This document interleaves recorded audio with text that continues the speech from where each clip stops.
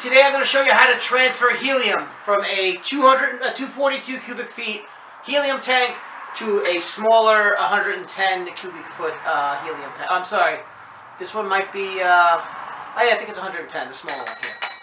Okay, so you're going to need a bigger helium tank, a smaller tank, and then this is something called a transfer cable. This is going to connect the two tanks together. And for this to work, you're going to need more helium in here and less in here. So right now, I'm not even sure how much is in here. I believe there's only a little bit left in my smaller tank, okay? And the basic principle here is that since it has more helium in it, it has more pressure, okay? So this has more pressure, this has less pressure. Once we connect the cable and we open it up, the pressures will equalize and pushing the helium from here into here.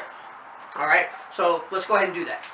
So first, you're gonna, if your tank is ever tight and you have a hard time opening your tank, just take a screwdriver, a pair of pliers. I got some channel locks here, and all I'm gonna do is just open my pliers, put it in the hole, and then I'm gonna go ahead and crack that open.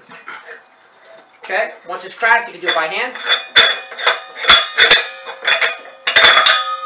All right, I'm gonna go ahead and hook up our first side of our tank by sticking the one end here that has threads on it. You're just going to stick that and screw it in there, and you got to make sure it's tight. Obviously our tanks are closed, otherwise you'd hear hissing coming out of it. So we're going to get that screwed on. Let's see if you can see it better this way.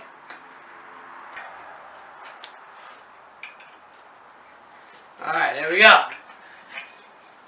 Alright, so once we get the one side on this particular transfer cable and all of them, if you look here, this is a pressure relief valve, okay?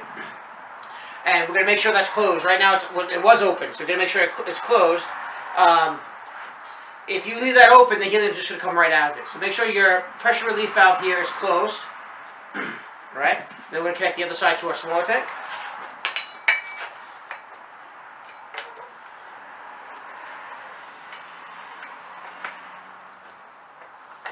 Alright, making sure it's on tight.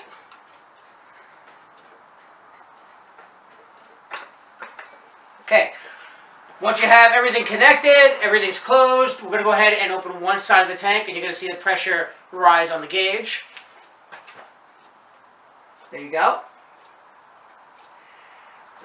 Now, all I'm going to go ahead and do is that this one's fully open, and I'm going to go ahead and open up my other tank. You should hear a hissing. I don't know if you can hear that. And you're going to watch the gauge is actually going to fall down.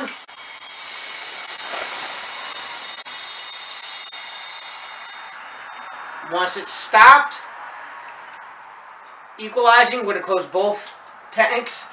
And then we're going to go ahead and open up the pressure relief valve, because if you don't relieve the pressure inside the cable, it's going to be really tough to get this off, and it might even pop off. So we always close both sides. I'll do that in a second. But I just want to talk about something a little bit before that. Once they equalize, just a quick lesson in thermodynamics, or whatever you want to call it. Basically, when pressure leaves a container, the container loses temperature. So this is going to be cold, and this one's going to be hot. If I go ahead and start dunking this smaller one in ice water, so if you have a nice bucket of ice water, it's going to drop the pressure of the container and more helium will flow into it. So if you want to get more helium into this tank, we're just going to go ahead and start dunking this into water, like so, okay? Get it nice and cool, and then more helium will transfer over. Once that's done, you're going to go ahead and close your helium tanks on both sides. Make sure you don't disconnect this cable with the helium tank on, because you'll be ready for a disaster. You got to be very safe. Alright, now, even though I closed both tanks, like I mentioned before, I have helium right in this cable. So, we're going to go ahead and turn that pressure relief valve. You're going to hear it release.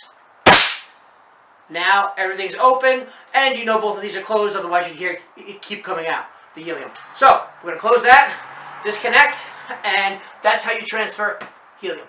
Thanks for watching.